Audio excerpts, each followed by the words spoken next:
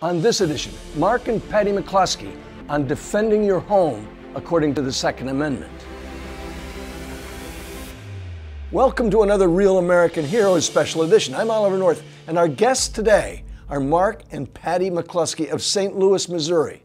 You may well recognize the McCloskeys from the viral video of them protecting their home and their lives from vandals in a place called St. Louis, Missouri. Thank you very much for taking time to join us today. And I want you, if you would, to describe what was happening on the evening of Sunday, June 28th. What were you and Patty doing before the rioters showed up? Well, we had just come home. We were preparing to have dinner. We typically have, when the weather permits, dinner out in the patio of the house. We had gone out there. We were going to be barbecuing a pork loin. We started hearing the protests down the street and at the intersection of Maryland and Kings Highway, which is 2 blocks away. And the sound started to recede, like they were marching the other direction. And then it starts to get louder and louder and louder. And then we see a few people trickling up Kings Highway past the gate. Then all of a sudden, all of Kings Highway, it's a boulevard 100 feet wide, is filled wall to wall with a mass of humanity, all screaming and shouting and chanting. And as they come up towards the gate that separates Portland Place from Kings Highway, we look at each other and there's no police, there's no security, and all of a sudden the gate bursts open. And just seemingly everybody in the Western Hemisphere, this horde of people come through the gate. Half of the gate swings open and can be forced, and apparently was. The other half of the gate is fixed in place with a stake in the concrete, and they just folded that over and came over it like lemmings jumping off the cliff, just people piling over each other to get in. And Patty ran in to call 911, and I ran in to grab my AR. Had there been a growing set of circumstances that led up to this event? You know, after the George Floyd death on June 1st and 2nd, I guess, rioting took place throughout downtown St. Louis. And you have to understand, your audience needs to understand that we aren't very far from downtown St. Louis. Buildings were burned, looting took place. There was essentially no police presence. We watched on a live helicopter feed the 7-Eleven in downtown St. Louis have the window broken out, looted, and then firebombed, and then watched it burn and become fully engulfed in flame. 30 or 40 minutes of live TV while we're watching this, no police response, no fire response. And we looked at each other and said, my God, we're all alone here. If this happens, there's nobody to save us. That same night, retired police captain David Doran gets murdered outside a pawn shop not very far from here, where he was working secondary employment. And then the group that's sponsoring all this, called Expect Us, puts out a flyer saying they're going to go march on the mayor's house, which is not in our neighborhood, by the way, and something special. And they specifically said that their organization was not designed to have peaceful protests, but specifically needed to break the law, shake things up, and make things as disquieting as possible. They specifically advertised what they were going to do is not be peaceful, but be violent. Patty, when you got through to 911, what did they say?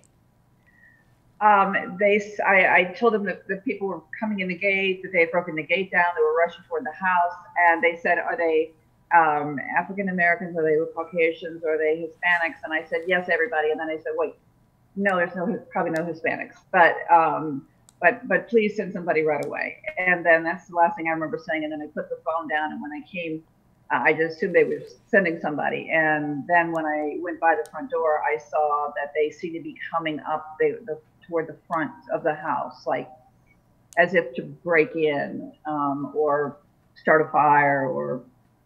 And that's when I grabbed a thing that was a gun-like substance and went out there to stop them from starting a fire, breaking the windows in. Sure.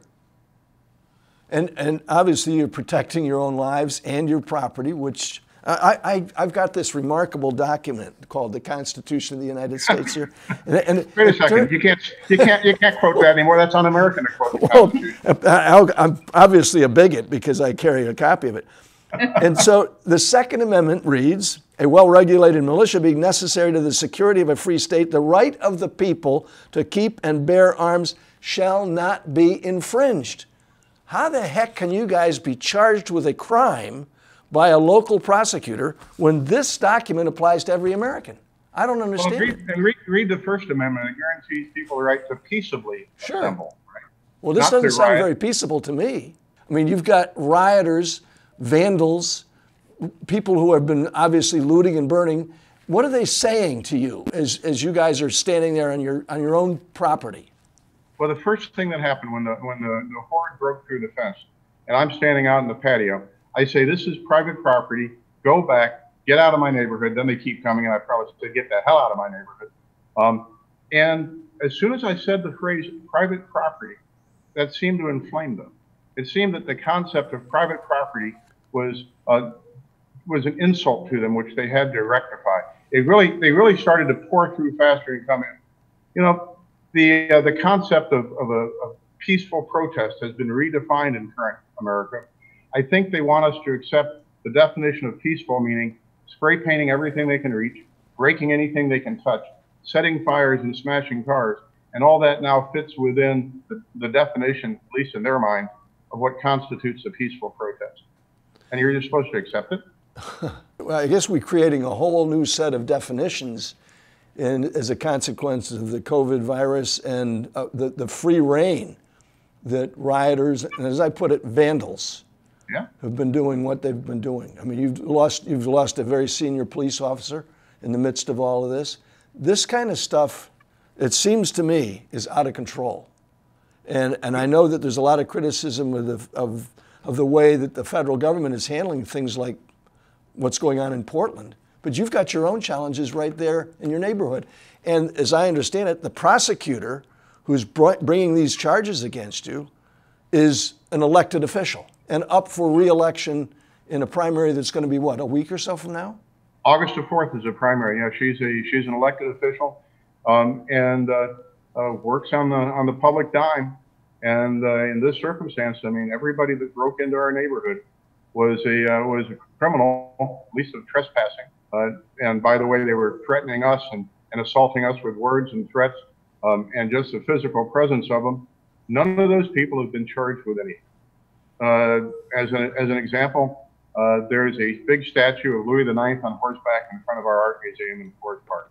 So the Catholic saint for whom St. Louis is named. Right. There were some Catholics praying in front of it the day before our event, and some Antifa, Black Lives Matter guys beat him up. The fellow that did the beating was on television admitting that he did the beating, saying he would do it again, and the guy that he beat up deserved it because he was white. That fellow got charged with a misdemeanor. We get charged with a felony for defending our house against those people. The thing that the media hasn't reported enough is that we then got inside information that they were coming back the following Friday to kill us and burn the house, coming back en masse. And so we started to try to hire security and figure out what would go on.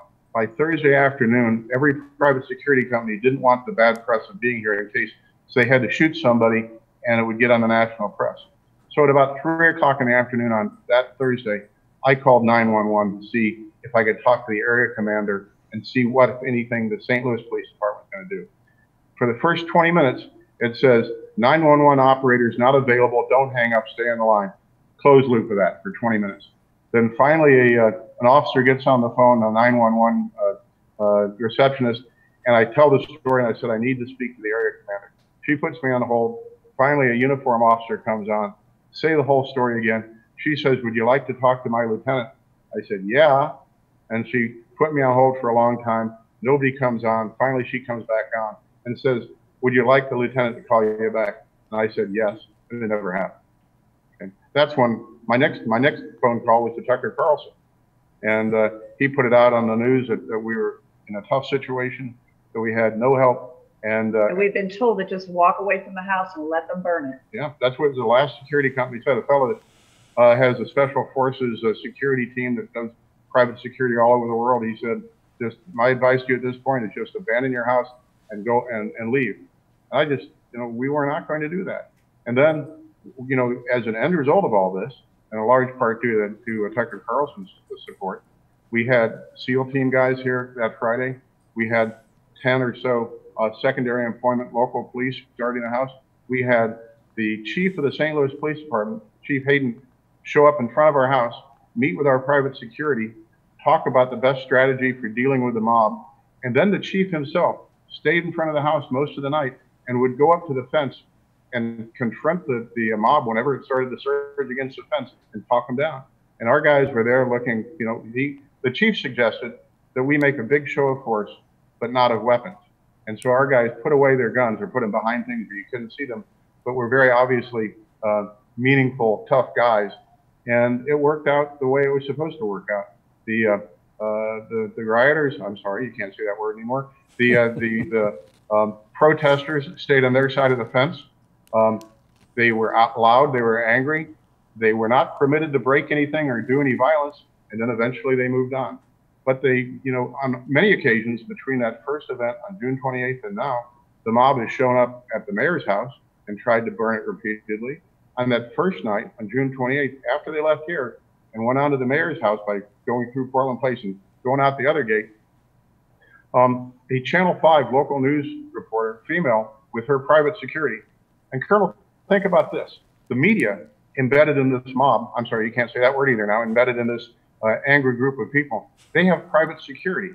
If they're so certain that this is a peaceful mob, why do they have armed guards walking with them?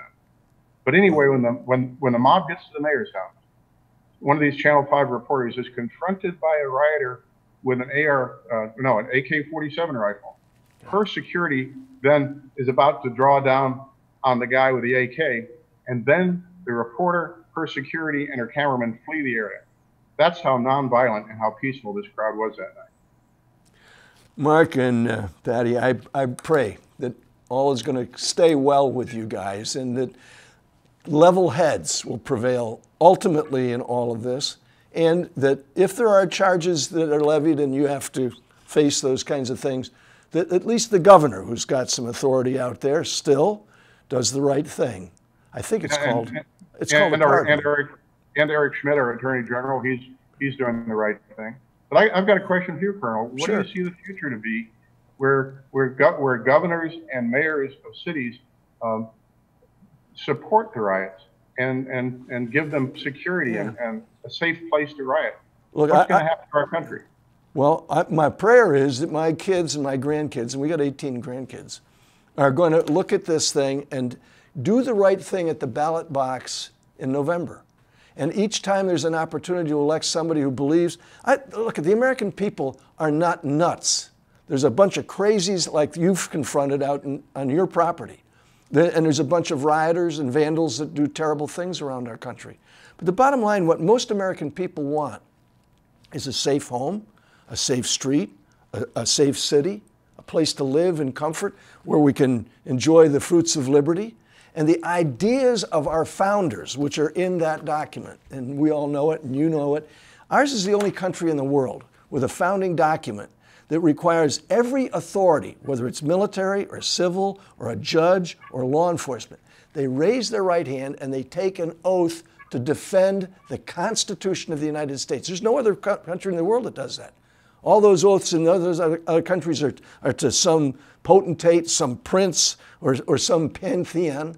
And what we've got is something different. And our kids have got to know that, because we're not always going to be here. I'm not always going to have great friends like you who face what you did if our kids do the right thing at the ballot box in November. You know, friends, if that story inspires you like it does me, I want you to let me know and subscribe and let me know how these unprecedented events have affected you and yours, and become part of the historical record on how America persevered. Until next time, remember, Semper Fidelis is more than a slogan for U.S. Marines. Always faithful is a way of life.